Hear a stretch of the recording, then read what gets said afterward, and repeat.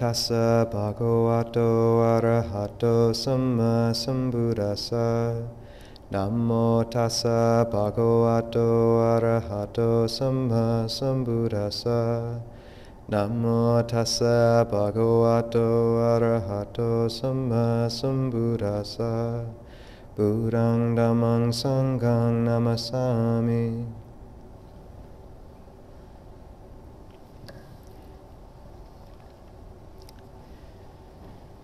So there's a term in Pali called yoniso manasikara, and many of you have probably heard it before. The term yoniso, the term manasikara is derived from the Pali words manas, which is intellect, and kara, which means action. So it's an action of the intellect, also known or translated into English as attention. And yoniso is derived from the Pali or Sanskrit yoni, which means womb. So this term is translated frequently as appropriate attention or wise attention. And the Buddha singled it out as the most basic mental act which creates karma and creates our world. He, when speaking about the feeding and the starving of good and bad qualities of mind, the bright and dark qualities of the heart, the 7 factors of awakening, which include things like mindfulness, energy, faith, and or mindfulness and energy, samadhi, rapture, and the dark qualities of the heart, the hindrances of sensual desire, aversion, drowsiness, restlessness and remorse, sloth and torpor, skeptical doubt. He spoke about appropriate attention as the food by which these qualities were either fed or starved. So I think it's an interesting term, especially the etymological relation to the word for womb, because it's appropriate attention that births our world. And there's a famous line by Hegel where he says that evil lies in the gaze that sees evil all around it. And I remember, I've spoken about this moment a few times, but I arrived back in the US on election night last year and found that the headlines people had been checking multiple times every day, every hour, sometimes on their phones, under the sort of, just wanting to stay informed. Although I think that term deserves a lot more skeptical attention in terms of how many times we have to check our phone for that. It had also darkened people's hearts. And although the lives of people I knew day to day were the same in so many ways, imbued with loving, caring relationship, with loving people, with a wealth of blessings, although nothing for many had actually changed externally, the world that people inhabited had completely shifted. And I find frequently we forget the bright garden our hands work in for the vague whisper of a serpent. So we see evil in the world, and only evil, and it's easier to see. And so we forget the goodness. In the traditional Buddhist conception, the qualities of mind are sometimes parsed out into 5 different elements. which are compared to fingers on the hand in some teachings. So you have the pinky, which is feeling. It's very sensitive. You have the thumb, which is attention. You have the pointer finger, which is contact. You have the middle finger, which is intention. And in most cultures, the middle finger is considered the most, it's the longest, it's the most prominent. Our intention drives a lot. And then you have the ring finger, the signet finger, where you bind yourself to another human being, and that's perception. And this quality of perception is interesting here because what we perceive and how we perceive those around us influences the world we live in, the people we interact with, and where we frequently think we are simply victims to that perception. One of the central Buddhist tenets is that we can use attention to shift perception, to mold it. So, in a sense, when we live in a world of certain perceptions, we marry ourselves to that world. When we give our attention to certain things in the world, we birth a world. So what do we want to marry ourselves to? Which kind of world? And what world do we want to bring into being? Because the world we bring into being is also the heart which we bring into being.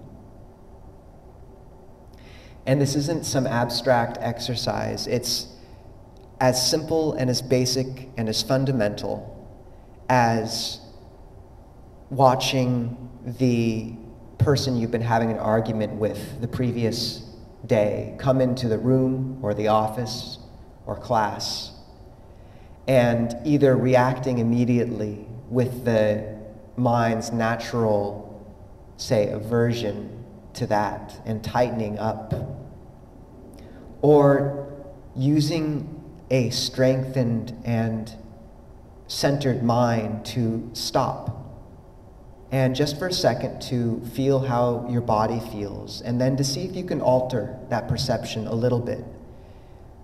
Give attention to the good things that they've done, or give attention to other aspects of them, such as the reason why they have inherited these traits which might so annoy you. What happened in their childhood that made them like that? What part of you has been conditioned that reacts in that way? Is there something in you which you see mirrored in them, which you're actually responding to? Because those things that which we react to the strongest are usually those dark sides of ourselves that we won't see and won't acknowledge. And this is the act of carefully and intentionally switching our perception and our attention so that we marry ourselves and birth a world which is bright and forgiving and wise, instead of one that is reactive, calm, or reactive, agitated, and heated.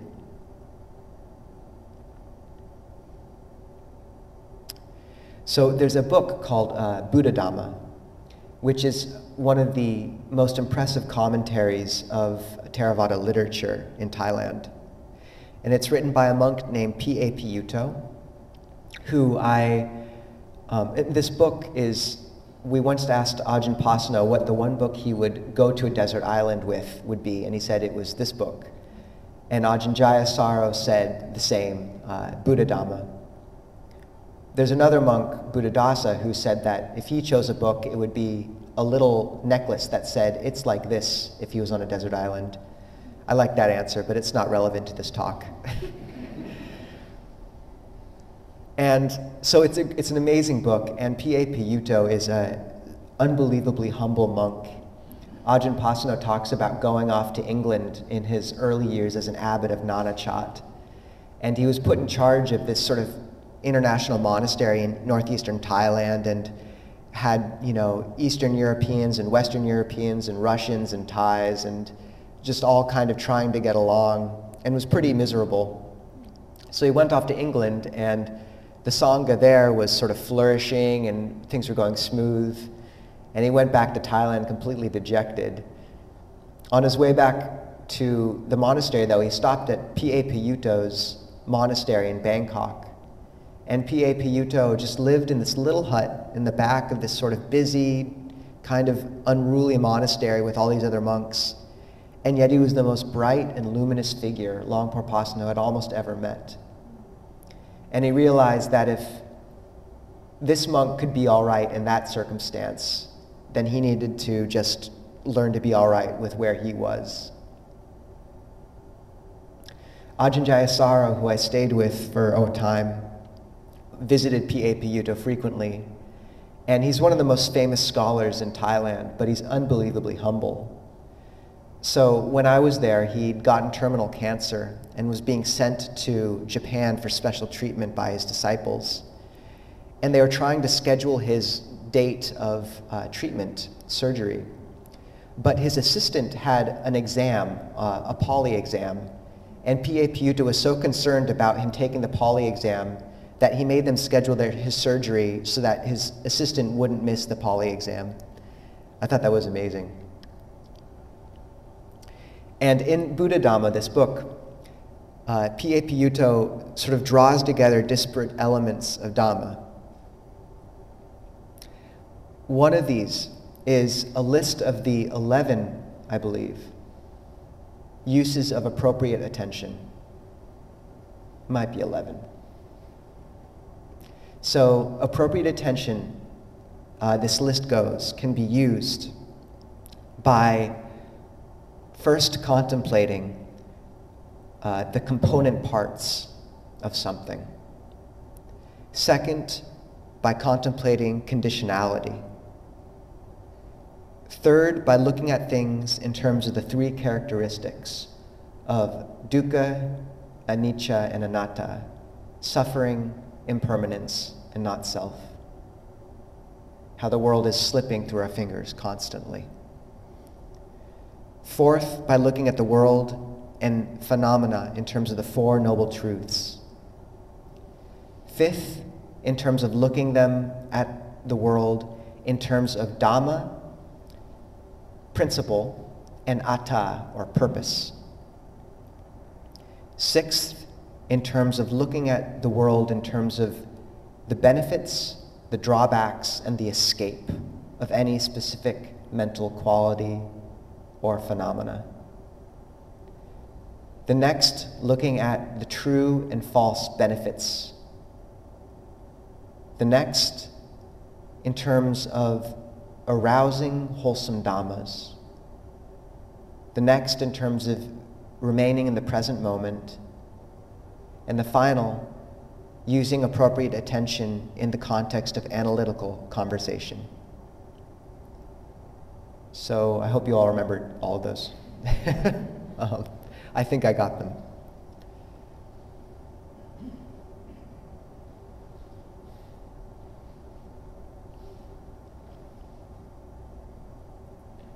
This is useful because the defilements become wise to our tricks very quickly.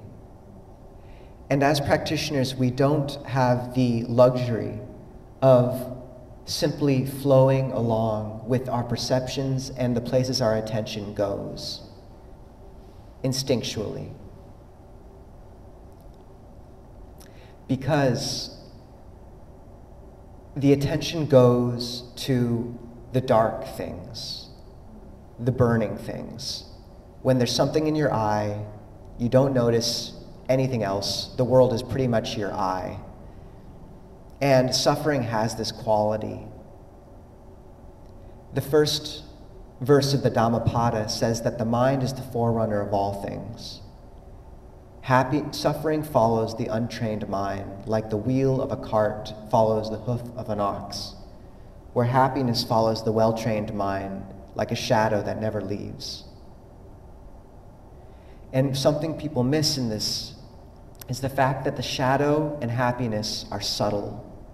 Our eyes move over them and forget. The ox wheel, or the ox hoof and the cart wheel are heavy. They're easy to see.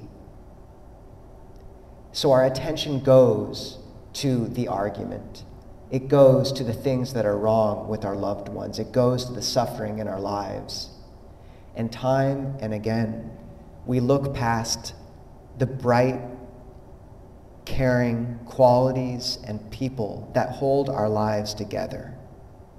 And we don't get to do that as practitioners. Because the more we do it, the more we slip away from that world of blessings. And we exile ourselves from the garden. Eden was never taken from us. We just forget it and look past it. But the defilements want us to remember only the suffering. And as soon as we come up with a tool to shift our attention and mold it and direct it, then the defilements will fight back very quickly. I think this is something we see very clearly in metta practice. Is frequently you'll find a phrase in metta practice which works very well for a day. And then the defilements catch on, and after a time it feels like beating your head against a wall, and it doesn't work anymore. So we need an arsenal, a tool belt of means of directing our attention to alleviate suffering. And it doesn't always, it's so frequently described as being as simple as, say, directing your mind to the bright qualities in someone or something, or spreading loving kindness, as if you could just kind of shoot metta rays at people and that you always have those things available. But the Buddha gave us more refined tools than that. And these uses of appropriate attention are those tools, and we have to move through them. So the first use of analyzing things in component parts, you can see this all throughout the teachings, is the Buddha divides the pie in a myriad of ways. He describes the world in terms of refined qualities and discrete pieces. So for example, the 5 khandhas, which we've just been speaking about these past few weeks, the aggregates that make up an identity of the body, feelings, perceptions, mental formations, and consciousness. By dividing up an individual into these things, we begin to be able to parse out one from the other. And it's as if we are unwinding a ball of twine which has gotten tangled. And when a perception is that large and tangled, it's almost impossible to separate out the valence it has acquired of negative or positive. So as long as the enemy, the person we're having an argument with walking in through the door is just that guy, then the reaction is almost impossible to avoid in us.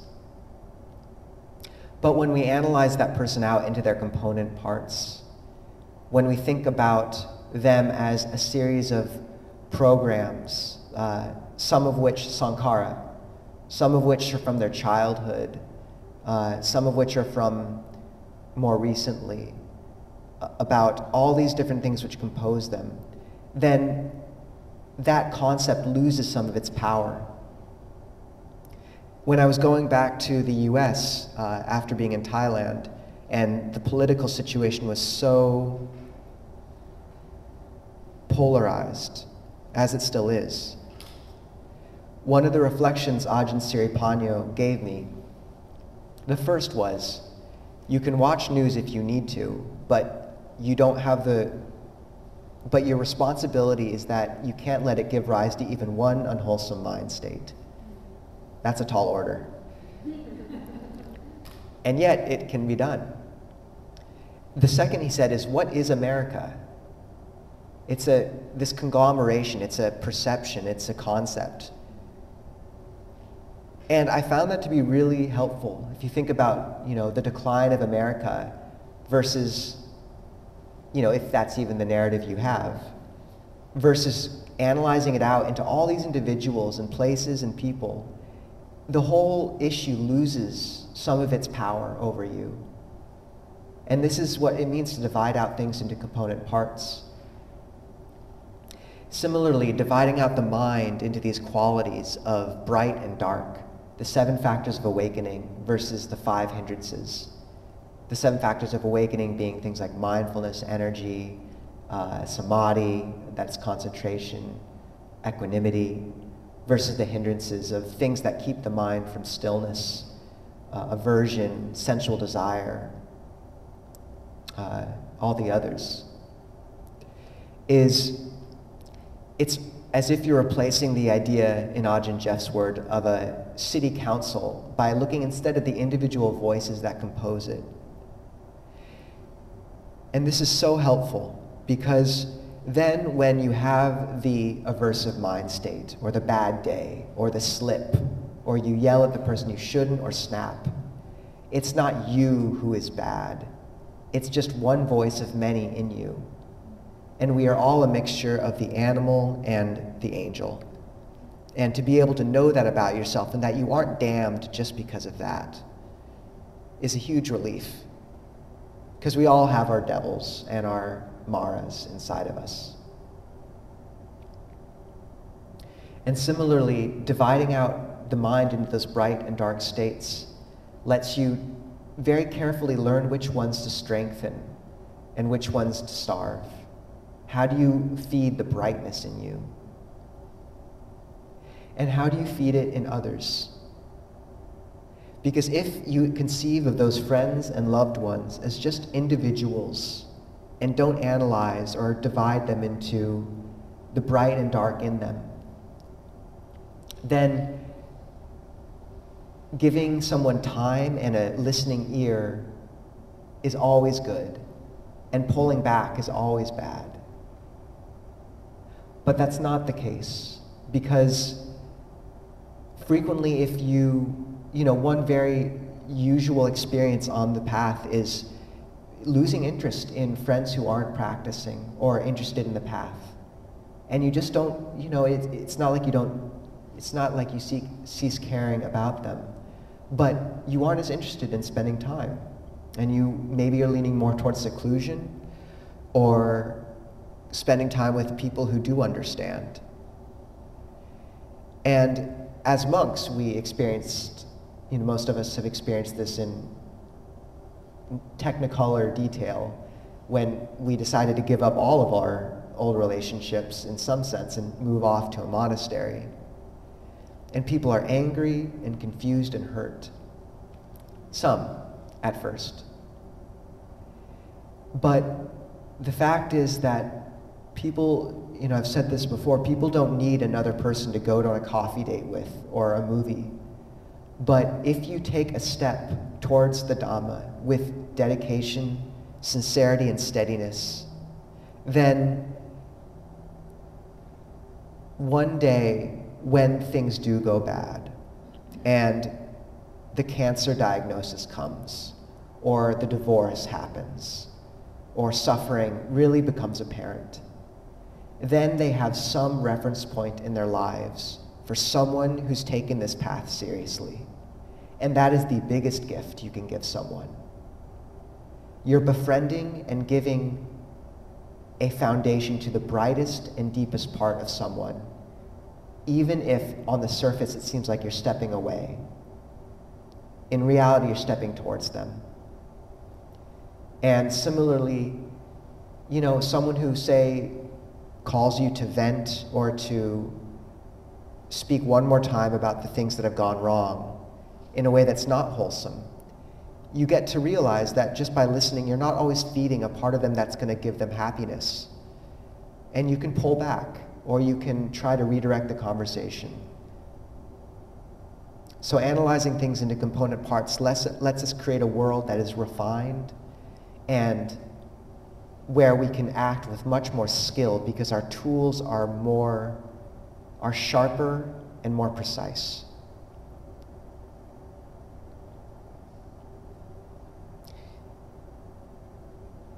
it's a bit, I think, as if we're surgeons and we've decided to, no, that's going to be a gruesome metaphor, but maybe we're woodworkers, and instead of just having a hammer, we're sort of refining things down to a small chisel. The second use of appropriate attention is analyzing things in terms of conditionality. And one of the secrets in Buddhism, or one of the secrets that Buddhism reveals to us, is that in Buddhism there's a concept of two arrows. One is the arrow of the world. It's the suffering we all experience from loss, sickness, aging, death, our imperfections, our awkwardness, our stumbling. The second arrow is the one we repeatedly insist on shooting ourselves with, which is where we feel it's wrong that it's like this, where we buy into and feed off of these negative states, where we become drunk on them, where a mildly grumpy mood becomes hatred, where attraction to an object becomes lust and greed. And one of the most effective ways in not shooting ourselves with that second arrow is to see how things are conditioned. So many of us have this experience of, you see someone in your life who is annoying you or doing things you don't get, and then suddenly you learn what happened to them as a child and how they were affected or abused or hurt. You learn the initiating wound, and then it all makes sense. Then the heart is big enough to hold all the imperfections of the world, and it's not wrong. The heart is wide enough to hold the world in all of its brokenness. But the teaching on conditionality and seeing how things come to be allows it to do just that.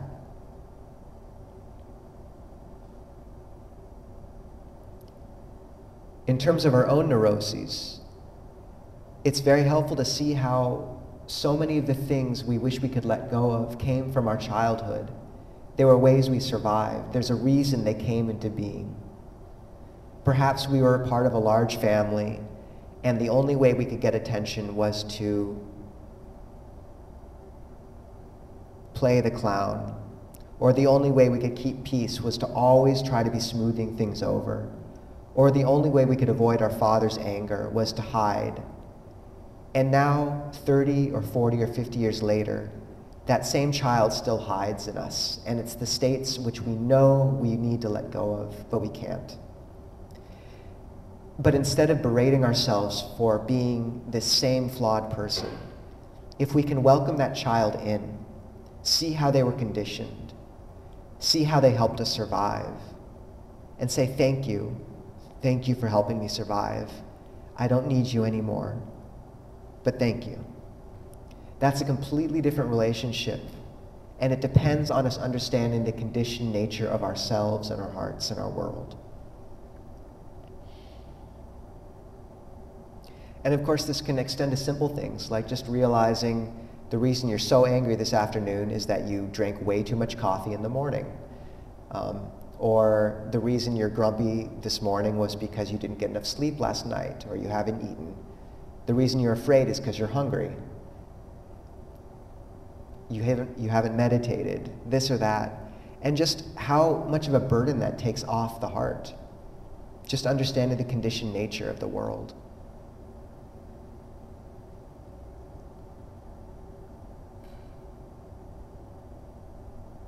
The third way of using appropriate attention is to analyze things in terms of the three characteristics of suffering, of not self, of impermanence. And this can be a very powerful recollection when you're looking at the things in your life which will fade. It's, as Ajahn says, we reach into the world, which is liquid, constantly expecting a solid. And time and again, those things run through our fingers. And this can sound like a sort of morbid teaching of Theravada or Buddhism. But what one has to realize is that when all that we're doing is acknowledging the inevitable movement of those things, and that when we release our little bit of our grip on them, then we can exist in a loving and caring relationship with the world and step deeper and deeper towards a more robust and lasting sense of solidity, refuge, and happiness. There's a wonderful story of Franz Kafka. He found a girl who just lost her doll in the park. And the next day, he wrote a little letter which he left on the girl's doorstep, which was a travel letter from the doll. And over the next few years, every few weeks, there would be a new letter on that girl's doorstep from the doll having traveled to Japan or wherever else in the world.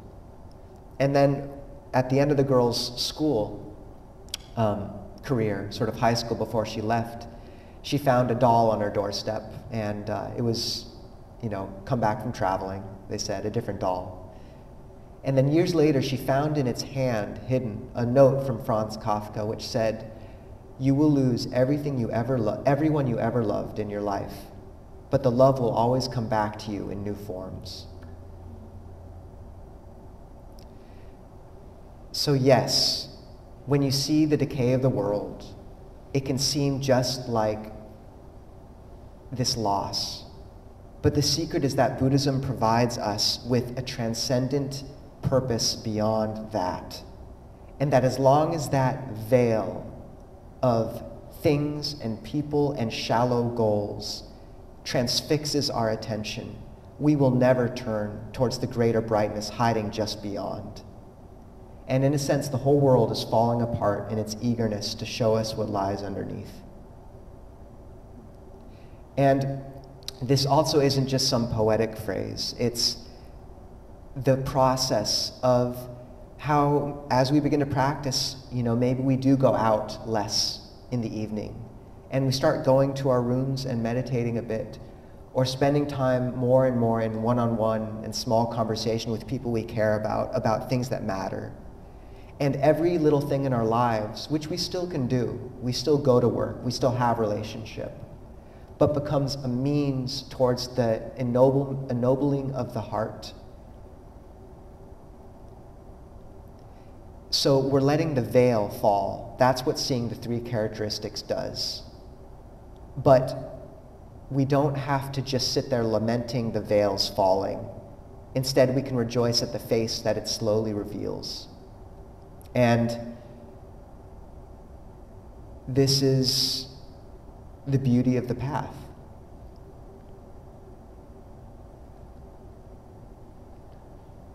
Of the Buddha, the Dhamma, and the Sangha.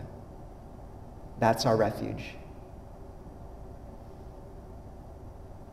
And it seems like it happens slowly at first, but it's actually a very quick progression towards these brighter states in the mind.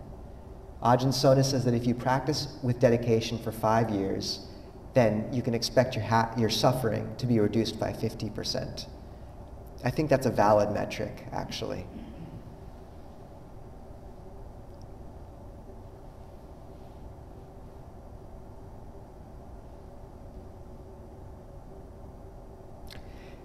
The next use of appropriate attention, which might be the last one that we have time for, is seeing everything in terms of the Four Noble Truths. And the Buddha gave 2 categorical teachings, which can be used in any situation. And these are the 4 right efforts and the Four Noble Truths. So the Four Noble Truths are very problematically and sometimes they're translated just as there is suffering, there is the cause of suffering, the release, and the path. But it's very important to remember the duties that the Buddha gave for each of the truths. We comprehend suffering. We let go of the craving that gives rise to it. We realize the peace of the path, and we develop the path. or we realize the peace of cessation and develop the path. And this is an extremely powerful use of appropriate attention because it's always there. And the beauty of the Buddha's teaching centering around the aspect of dukkha, or stress and suffering, it's not terribly romantic, but instead of focusing and centering the teaching around sort of the ideal of a transcendent, sort of a God or something like this, is that we just don't always have access to that. We aren't always in states of divine bliss, which is just a problem. But dukkha is always there in some sense. We always have that to work with. And it's that wound that binds us together also with all humanity. Is you can always touch and relate to someone at the deepest level of our shared vulnerability and pain. So, in a sense, the Four Noble Truths comprise the essential switch in our orientation to the world. Because there's no neutral stance towards suffering. We're either running from it or we're turning carefully and intentionally towards it to lay our hands on it and understand its shape and suffering so that we can let go of the causes of that. There's a story of a teacher in Idaho who, when he was talking about the first noble truth, comprehending suffering, a person in the audience said, "Oh, it's like telephone poles." And he said, "What do you mean?" And the person said, "Well, I used to work installing telephone poles." And the foreman said, "If this falls, which way do you run?" And I said, "You run away." But the foreman said, "No, if this pole falls, you get right up next to it and put your hands on it so you feel which way it's going." And has anyone seen My Octopus Teacher? So yeah, a person who watched this recently pointed out that when the octopus jumps on the shark's back, it's a bit like the First Noble Truth. I think that's a good one. Well done, Allison.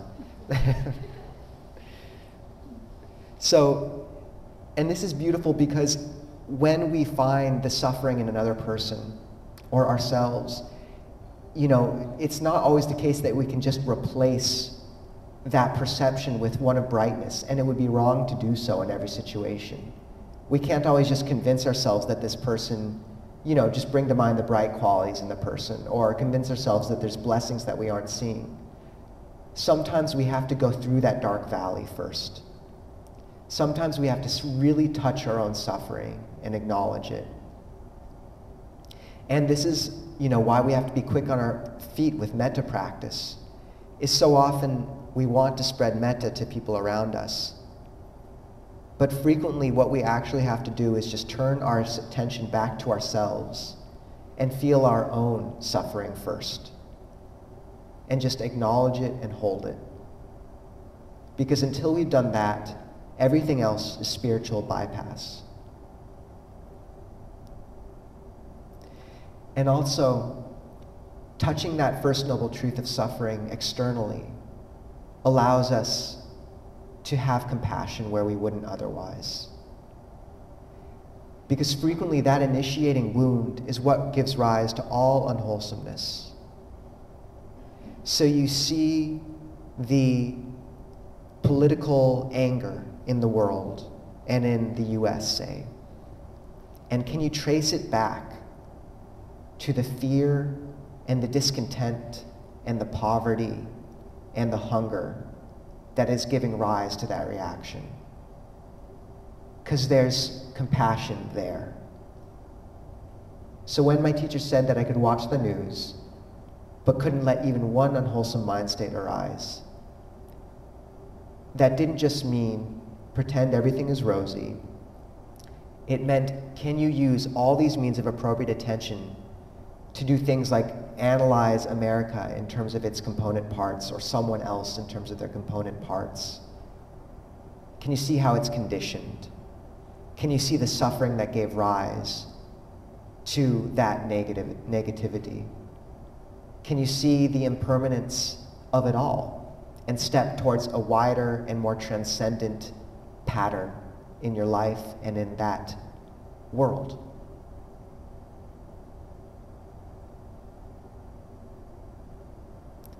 And little by little, if we do this, we're finding our way back to the garden. We are slowly realizing that within the dark and the bright of our world, we can maneuver appropriate attention, yoniso manasikara, and shape it and be intentional with it, and create a mind and a heart and a world which are bright and full of blessings. And sometimes that comes from raising up the bright qualities, and sometimes it comes from diving right into the dark ones and seeing through them and understanding them.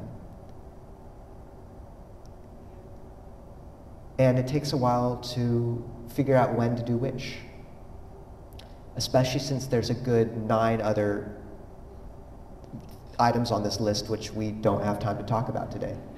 So we'll save that for next week. And I think that one of the beauties of appropriate attention is that, yes, we marry ourselves to a world through our acts of perception, but the chance to step into a community that's seeing each other and holding and supporting each other in that constant effort towards spiritual awakening is a great gift. And it's not what everyone does with their Saturday mornings. So thank you all, and a special thank you to the people who drove all the way from Olympia. So, sadhu.